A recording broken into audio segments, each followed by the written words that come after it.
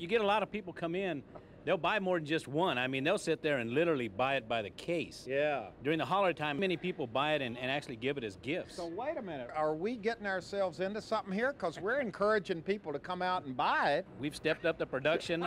I don't see any shortage, I really don't. All right. We got it down to a science. It took us 50 years, but we got it there. We're going to do a demonstration on how you're making your eggnog. So, Ray, tell us how this gets started. You can see right now we have John pouring in the ice cream soft serve is basically what it is. Step number 2, that's the eggnog base itself. That is all the ingredients, the nutmeg, the spices, everything that goes with it. All right, let's pour that in there. Oh, boy.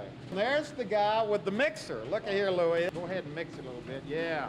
I mean, so you're just mixing these cans all day long. That's correct. Oh, boy. Oh, boy. This is excellent. Happy holidays, everybody. From Montebello, enjoy the eggnog.